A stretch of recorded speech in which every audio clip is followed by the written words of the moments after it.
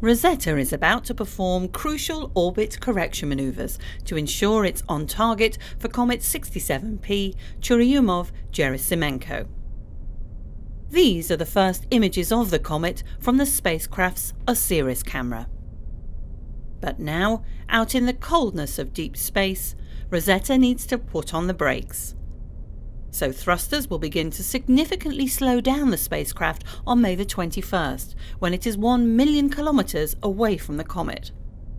And as it gets closer, further images will improve the corrections and provide more details about the comet's shape, size and rotation.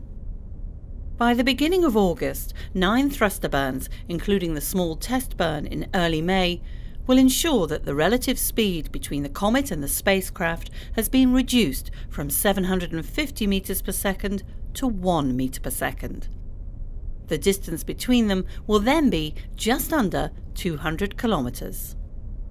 Well, the first key stage is the approach to the comet, but this is something we are relatively confident. If the spacecraft behaves as we expect, we are confident we can do the approach phase to the comet. The key element is really when we reach the comet and we have to characterize the comet. Without that element, we will never have a Rosetta mission.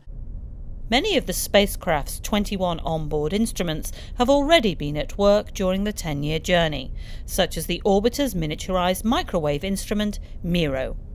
Built by an international team from France, Germany, Taiwan and the United States, it's the first instrument of its kind to have flown to the outer edges of our solar system. And it took temperature measurements during flybys of asteroids Steins and Lutetia.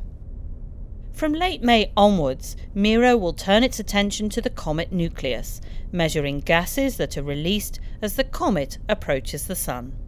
It has a lot of capabilities that tell us how much gas is present, how fast the gas is flowing away from the comet, and in particular, it's a very sensitive instrument for measuring water.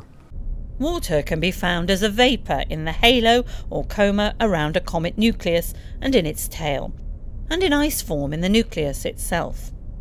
Scientists want to study how water sublimates on the comet, going from a solid to a gas without the liquid phase.